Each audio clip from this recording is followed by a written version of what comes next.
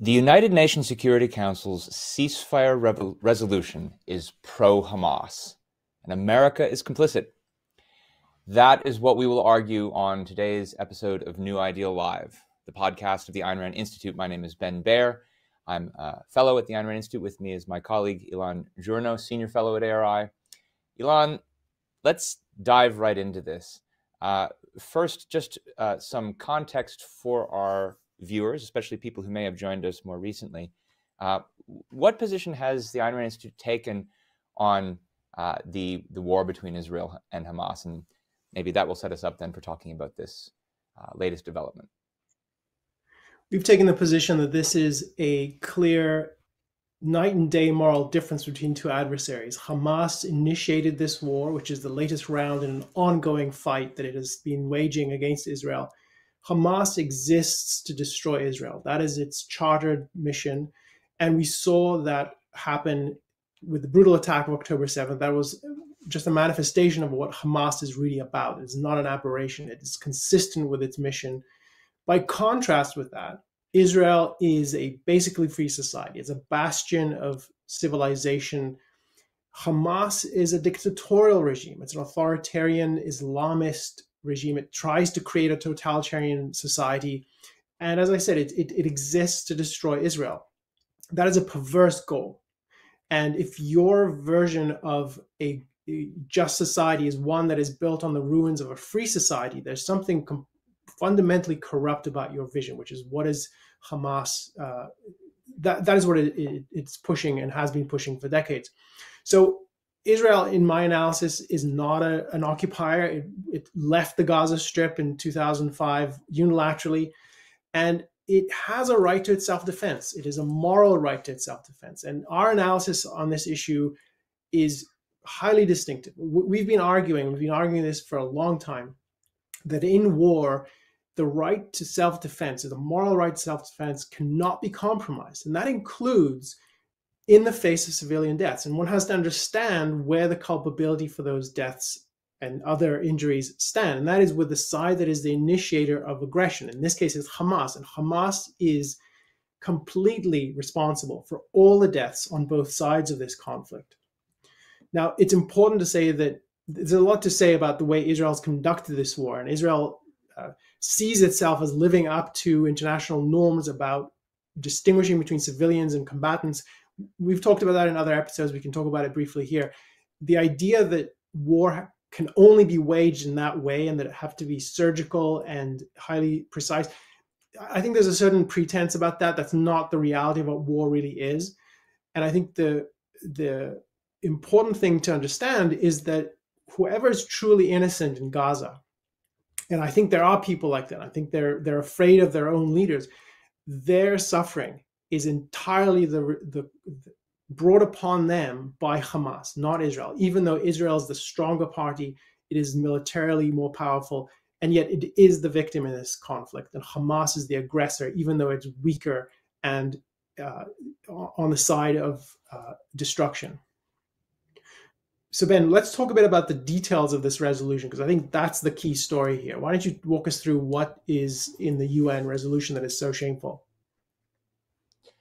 Yeah, well, it's worth giving just a little bit of context first. So that the resolution we're talking about is one that passed yesterday, but it wasn't the first resolution on this topic. There have been negotiations in New York about what to say about this situation in Gaza over the last few weeks. Just earlier, about a week ago, March 22nd, there was an attempt to pass another resolution. This one was supported by the US, but it was vetoed by Russia and China, because it didn't explicitly call for a ceasefire. That is the goal of Russia and China. The fact that Russia and China are in a position to veto such resolutions is a pretty significant fact we're going to come back to. And while there are many things we're going to say critical of the whole apparatus of the UN, it's worth saying at least that this one didn't call for that. And that's part of the reason why the US was supporting it. Obviously, though, that wasn't able to be passed.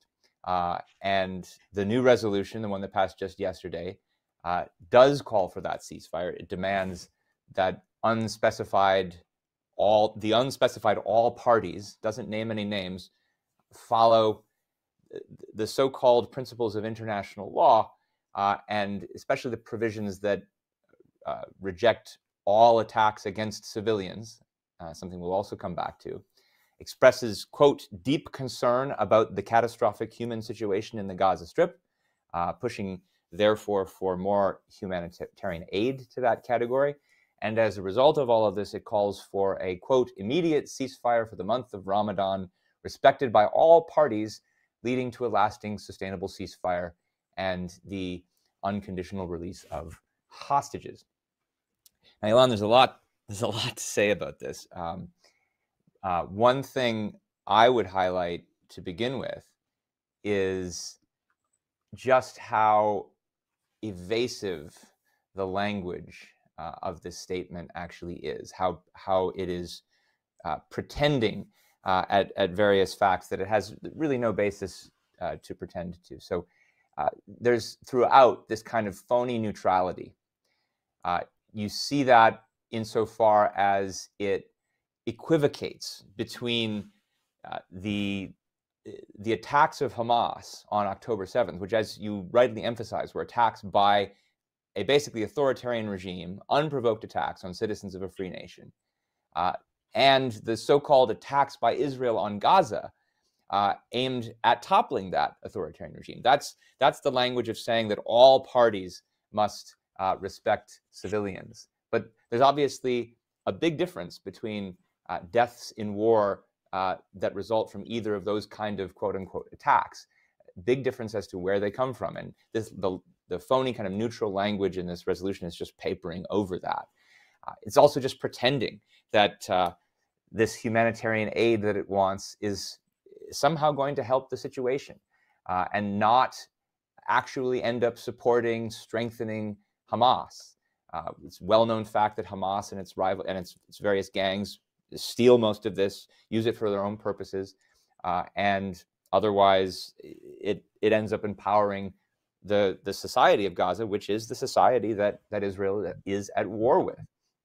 It also has the really phony pretense that this ceasefire will somehow be conducive to the peace of a long-lasting, sustainable ceasefire, as though Hamas won't just use it to regroup and rearm and fight again another day, like it and its other Palestinian terrorist organization cohorts has always done. That's the kind of pretense and the evasion of it. But there's also just real moral obscenity in what it fails to do. While it expressly expresses concern for Gazans who are dying because of Israel's war, it offers no actual explicit concern for the Israelis who've been attacked by Gazans, by Hamas for years. And the UN has never done that, as far as I know. Is that your understanding, Elan?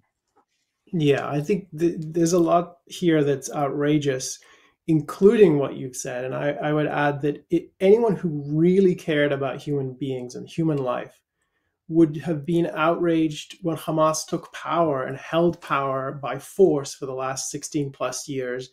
If you want to talk about humanitarian suffering and disasters, that is a man-made disaster entirely of Hamas's doing. And nothing has been said about it. And no real opposition has ever arisen at the UN, no condemnations of Hamas's regime, independent of what it's done since October 7th. And that it's what it's done since October 7th and October 7th itself fully warrants the most severe condemnation, but that's exactly what you would not get from the United Nations for a reason we'll talk about. I want to just underline something you said here, Ben, which is the silence of the UN on Israeli victims. So we know 1,200 or so Israelis were killed on October 7th itself.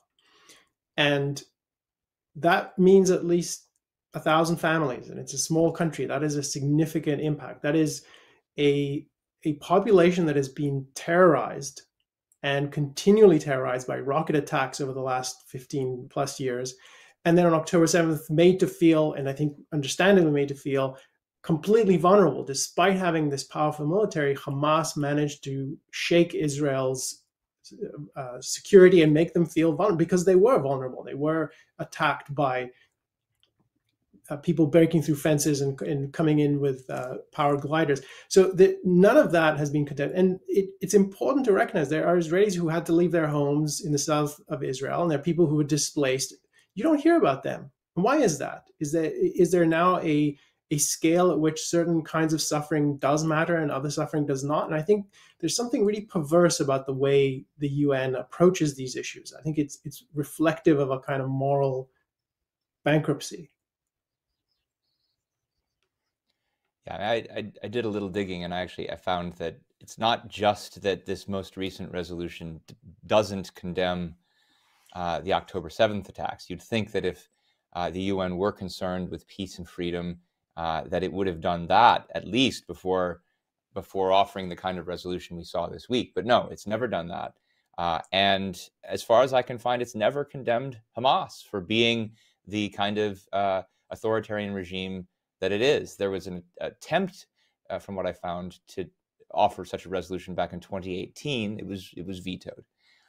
And so when this latest resolution is talking about the rights of all parties and the respect for peace and freedom on all sides, how it needs to be respected, it's completely phony. And when we know what the result of this will be, if Israel were to follow it, and if it were to actually cease fire and let Hamas regroup, we know the result would be not a pro-Israel effect, but a pro-Hamas effect. And that's why this amount, even though it's pretending at a kind of equality and neutrality, it's really siding with Hamas over Israel.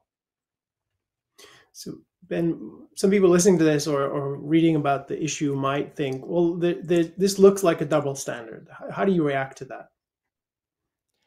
It's easy to see how it would look like that if you take the guiding principles the UN avows and give them the most charitable reading and think that they're serious about them in the first place in that most charitable of readings. But if you look at the way the UN has always operated and the way that it's always understood its own guiding principles, it's always protected aggressors under the kind of pretense of the equality of nations. And if you want a potent symbol of this fact, it's the fact that the UN Security Council, which is supposed to be the central, most authoritative body in that organization, concerned with matters of war and peace, has regular members in it, has permanent members. The 5 permanent members are the United States, Great Britain and France, and Russia and China.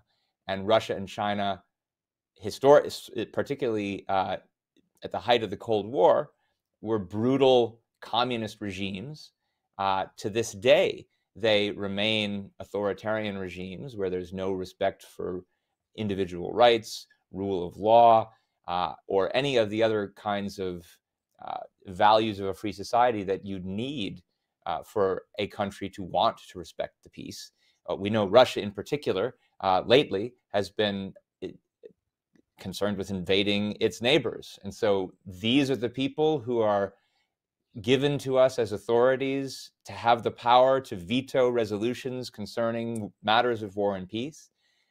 It's not just an act of hypocrisy or a double standard if it's an official policy of the organization to include such members as their most authoritative votes. And the way that Ayn Rand once explained this point was it amounts to a town's having gangsters as part of its crime-fighting committee on the so-called principle that all of these nations are equal. Well, if you treat good and evil as equal, that conveys basically complete lack of respect for the notions of good and evil. It eradicates the difference between the two of them. And whenever you do that, you hold up the evil as equally worthy respect of the good. One last little anecdote that I'll add here, just to illustrate how deep this really morally corrupt view goes at the UN. If anyone's been paying attention to the news just recently, there's this UN agency, UNWRA, which is a kind of relief agency that's attached to for the sake of Palestinian refugees in Gaza in particular. And it's become a well confirmed at this point, I think, scandal that the UN relief agency in Gaza is staffed by members of Hamas, not just people who happen to be, vote for Hamas or have family members in it, but some of their staff actually participated in the October 7th attacks and are known to have helped hold Israeli hostages in Gaza subsequent to that attack. So that's not just a few bad apples. That's a culture of toleration for evil that goes to the heart, really, of what this organization is all about. I just want to amplify the point you're making, Ben, and reinforce it. To be morally neutral is to aid and abet evil. And the UN is predicated on moral neutrality. Membership is open to everybody. You've already mentioned that Russia and China, in both their original communist form and then the authoritarian forms today, they were invited into the Security Council, the most powerful organ of this institution. Other member countries include a host of authoritarian, dictatorial, and theocratic regimes. And the fact that they're part of the UN should alert people to the undiscriminating nature of this organization. So a lot of people celebrate this feature of the UN because it's an open door policy, but it's precisely this neutrality that reveals the corruption of this organization, because it puts on the same level. And we saw that in the wording of the resolution that you read out earlier, between Israel and Hamas. It treats them as equal. And when you do that, when you say, I'm just going to put them, I'm not going to try to distinguish good and evil, we're going to put them on a level playing field, that kind of moral neutrality can only benefit those who are seeking to do harm, those who are on the side of evil. And this is inherent in the UN. It goes back, it precedes this conflict. It's broader than this conflict. You go back to the history of the UN, you see it all over the place. And there's a profound point that Ayn Rand makes about the nature of evil and the way in which it benefits from moral neutrality. So in her analysis, and this is just a snapshot, there's much more to say about her view of evil. Her view of evil is that it is essentially impotent. It doesn't have its own ability to create or do positive things. So it's parasitic on the good in many, many ways. And it's in particular, it's parasitic on the good because it's constantly trying to pass itself off as better than it is. And so this is one way in which the UN is it's a colossal crime against humanity, if you ask me. That's what the UN is, because it enables all these regimes like Hamas, like Syria, like Iran, like North Korea, all the member states that are in effect dictatorial, theocratic, authoritarian, that destroy the lives of their own people. All those regimes, by virtue of being in the UN, get a certain kind of credibility. And then on top of that, they're given positions of power within the UN. For example, Saudi Arabia and Iran have had positions on committees for the rights of women, if you can imagine that. But that's true. That actually happens at the UN. And it's a feature, not a bug of the system. The UN from top to bottom enables dictatorial and theocratic regimes. It is a tool for them to gain the moral cover that they need to pass off their crimes and launder their reputation. And we see that here in the resolution in the Hamas-Israel conflict, because what does it do to say, we call upon the release of all hostages? Well, we know that Hamas invaded Israel and kidnapped Israelis and took them hostage to the dungeons and the tunnels that they have in Gaza.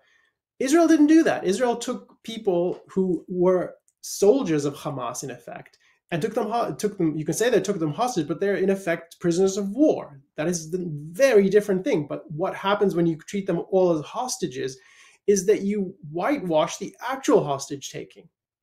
And I think that's a small example of the way in which the UN is, through its moral neutrality, lends legitimacy to evil and whitewashes it. And this can only embolden Hamas, particularly the resolution. And it is a global means of for dictatorships to make themselves look good. And it's no accident, therefore, that Russia and China in particular have been the ones pushing on this because they know what the UN offers them. They love being part of the UN, and this is one way in which they pay forward to their friends who cover for them when the time comes for it. And just one final thought on this. I've mentioned that Ayn Rand has a deep analysis of evil that informs my view of the UN, and I think you can hear it in her own analysis of the UN. One of the things she said about moral neutrality really rings in my ears every time I think of the UN. And this is what she said. This is a direct quote. "To abstain from condemning a torturer is to become an accessory to the torture and murder of his victims." Close quote. And I think of that not only as illustrating the culpability of everyone who's part of the UN, but in particular one nation, and it's our nation, it's the United States. And I think the United States has a special responsibility, special moral failing, precisely because it continues to be part of the UN. So I think we should talk a bit about America's role, both in this resolution, Ben, and also in the UN generally. Why don't you give us your perspective on that? Yeah, actually, it occurred to me one thing that's good to say first is that it's worth pointing out that this particular analysis of the UN, of embodying this destructive moral neutrality view, is in many ways different from the usual criticisms that you usually hear of the UN. The idea isn't here that there's some kind of one world conspiracy, that the UN is duplicitous about some kind of hidden goals it's trying to achieve. The idea that there's something respectable about moral neutrality is something that goes to the heart of the kind of moral agnosticism that is expressed all over our culture. It comes from the idea of judge not lest thee be judged. It's this contempt for the importance of moral certainty and contempt for the need to draw clear lines between black and white that is all over our culture. So this isn't some hidden agenda. They've made their purposes and their agenda clear, and it's been fueled by basic ideas in our culture which need to be rejected, and this is the reason why. What we see happening at the UN is the reason why. And I think it's the same ideas that lead the US to the stance that it's taken on this particular resolution. So the US did not vote for this resolution, but they also did not vote against it. They could have vetoed it. They're on the Security Council and could have done that. So they abstained. And the State Department issued a statement giving their reasons for abstaining. They say the resolution doesn't make the ceasefire contingent on the release of hostages, and it doesn't condemn Hamas's October 7th attack, which surely is true, and those surely are problems with the resolution.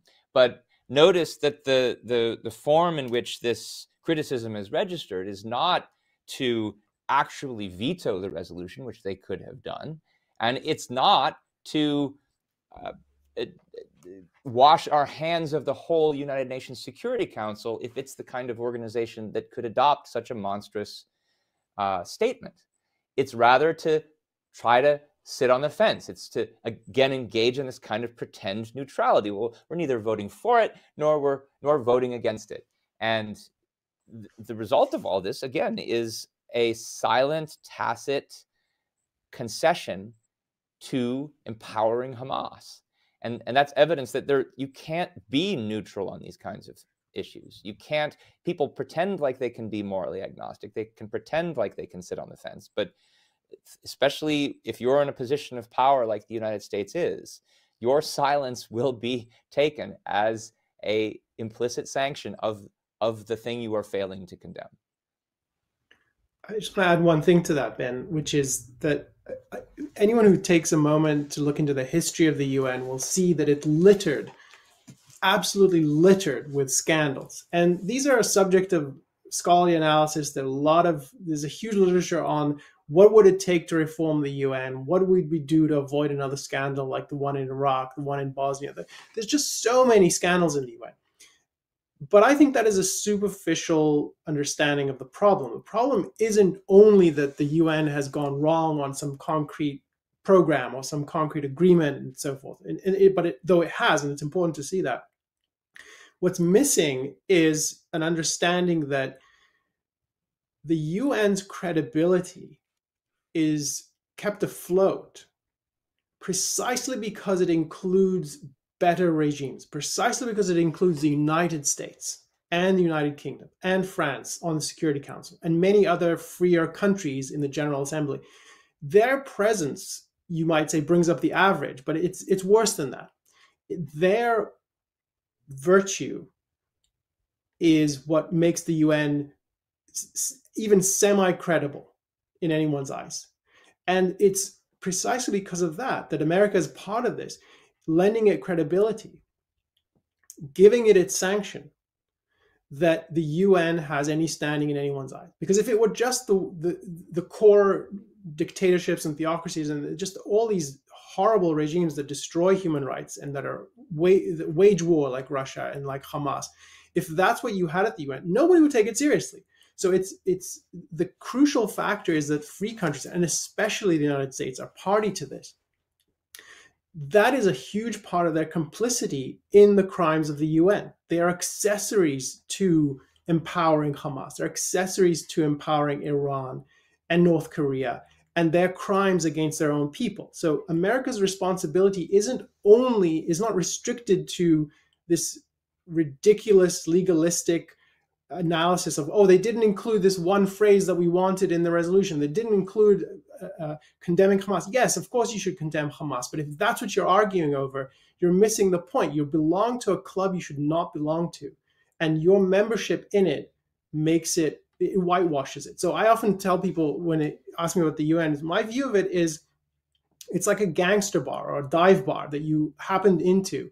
And you walk in for a moment and you realize, I don't want to be here. It looks like everyone's about to go into a brawl. There are murderers and criminals every direction you walk into.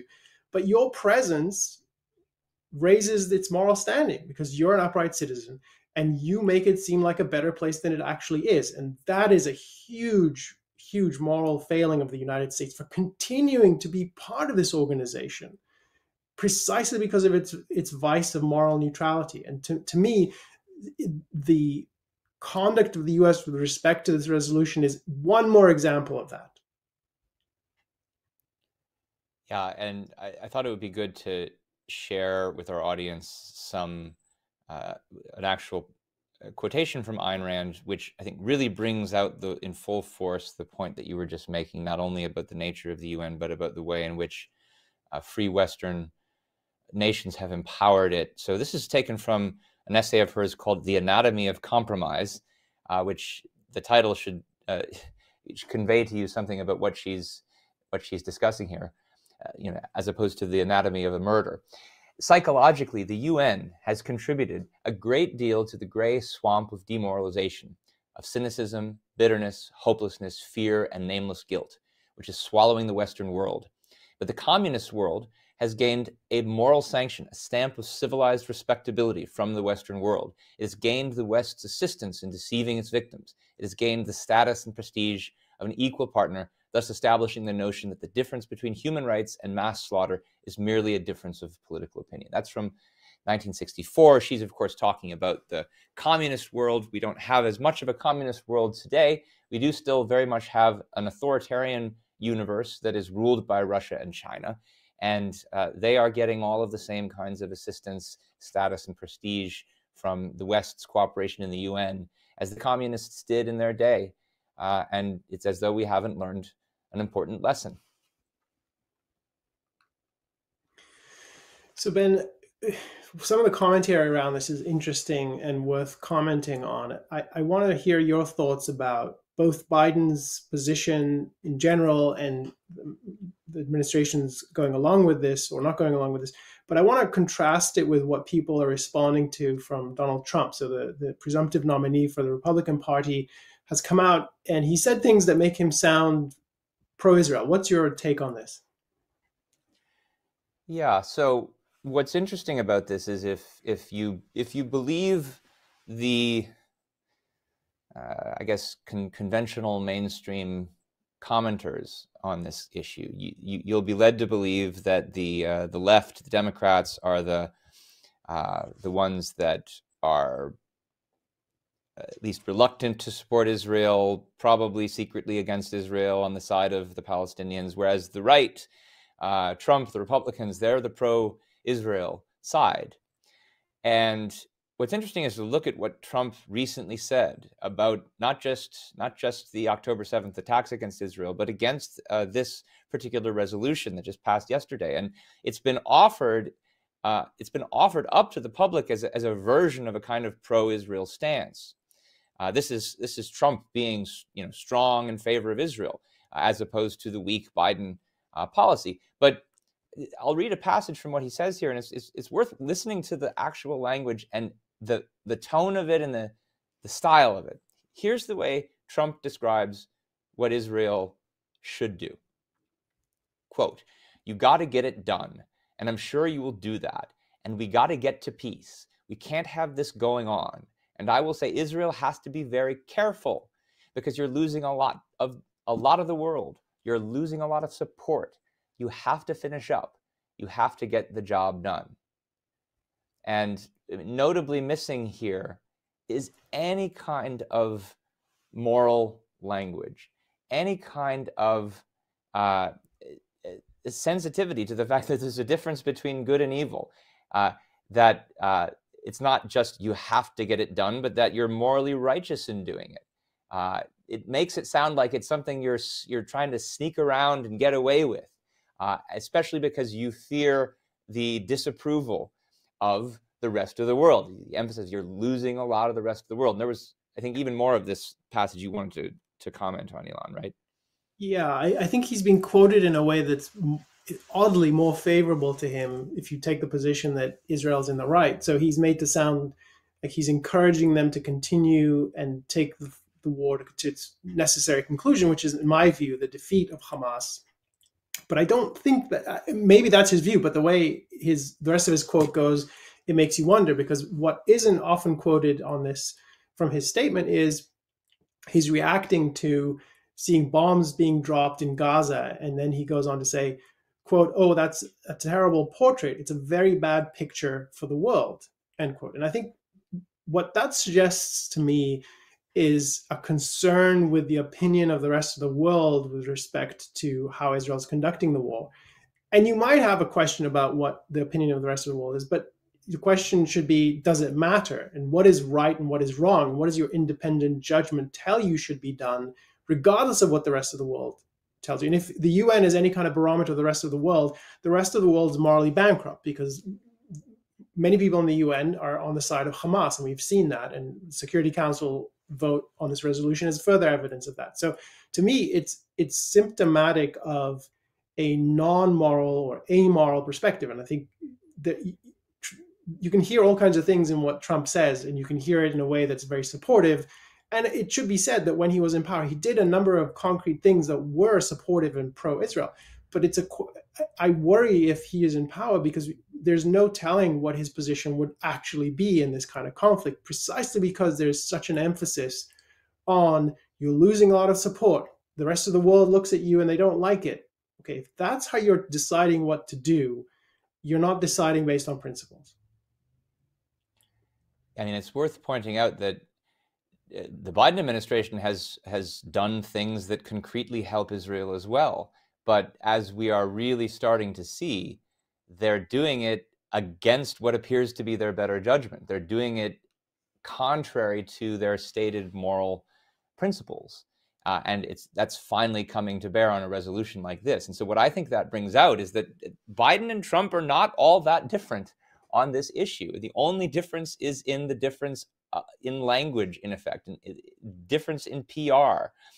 Trump's kind of characteristically amoral attitude, where he sees no moral dimension to this conflict, where he only sees strength and weakness, popularity and unpopularity, I think really is the essence of the Biden position. It's just stripped of the phony moral language. And if you really understand that this stance of moral neutrality, both with regard to this UN resolution and by endorsing the UN as such, which is dedicated to moral neutrality, then you can wrap that in all the kind of moral language that you want to. but it still amounts to contempt for moral judgment and the necessity of morality.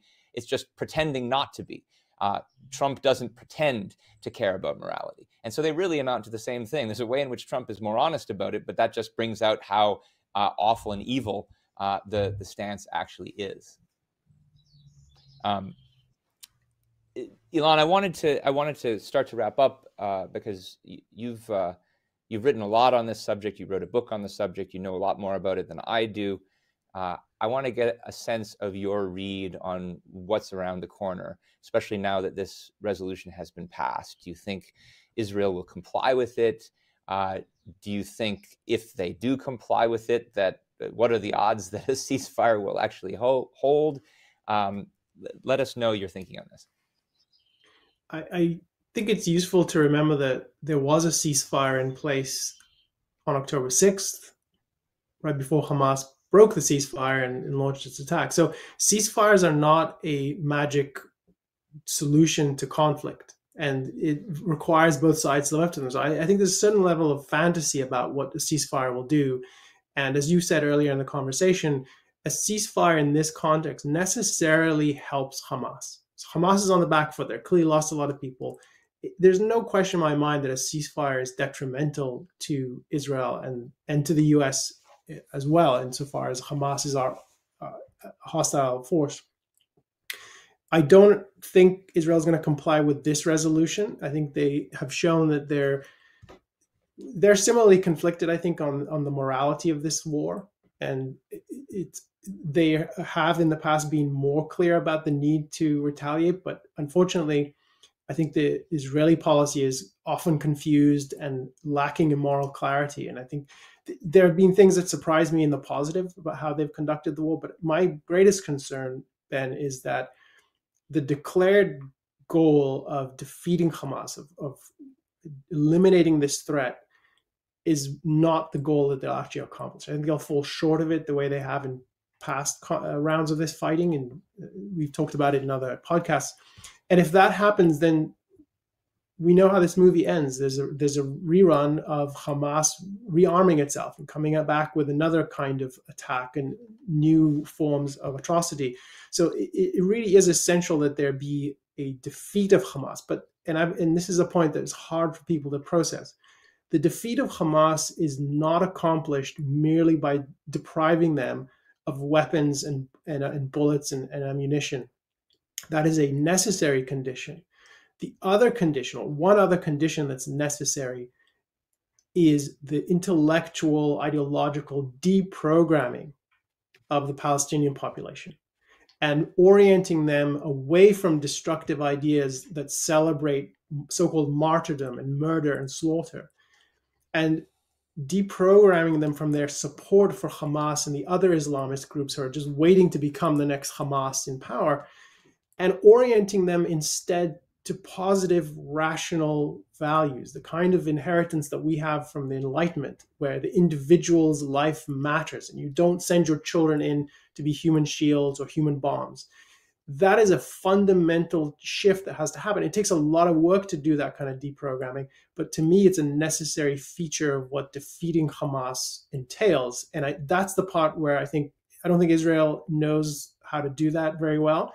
It's been done in past conflicts, and we know that it's achievable, but it really is critical. And that's where I think more of the conversation should go. Thanks, Elan. We'll have to see what happens. I think I'd like to wrap up, and before doing that, I would like to share with our audience, especially if our position on this issue is new to them, some resources they can take a look at to get more context on this issue. So first, we have an article on the major subject of today's podcast, the United Nations, and the contempt for morality that's embodied in its kind of neutral stance on major questions of war and peace.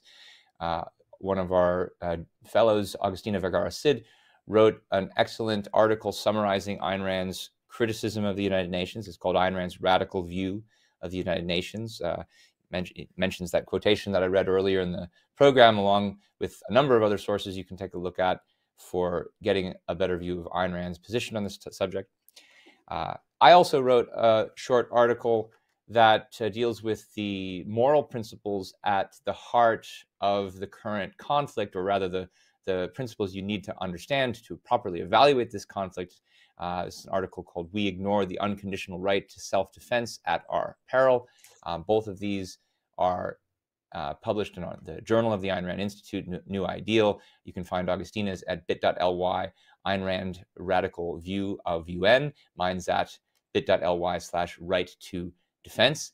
And last, but certainly not least, I will mention a book by my colleague Elan Journo. This is a statement of ARI's position on the Israel-Palestine conflict, what justice demands, America and the Israeli-Palestinian conflict. This is a systematic, thoroughgoing analysis of the philosophical issues at the heart of this question. And one thing I think you'll find if you read this book, which I highly recommend, is just how distinctive ARI's position on this topic is. It isn't a left-wing, it isn't a right-wing analysis of the Israel controversy. It's what it looks like to take a rational philosophy and to show how to identify the virtuous party to this dispute, the one that deserves justice, not because of history or ethnicity or religion, but because of rational philosophical principles. So I'll also, just to wrap up, mention that if you have questions you would like us to answer in the future about objectivist philosophy, we are spinning off a special Q&A podcast, which we'll hopefully begin to release soon. We welcome your questions, your philosophical questions about the philosophy of objectivism. Please send those to experts@aynrand.org. If you enjoyed this episode today and you want to follow us, please, if you're watching on YouTube, subscribe to our channel. Click that bell button to get notifications when we go live and post new recordings. If you're watching a recording, please like it, comment on it, share it with your friends. Same thing if you're watching us on Facebook. And if you have any other questions about what came up today or suggestions for future episodes, please send us an email at newideal@aynrand.org. So thanks very much for joining me kind of at the last minute on this one, because this just happened yesterday, Elan, but I think it's important to get ARI's distinctive analysis on this topic out there as often as we can.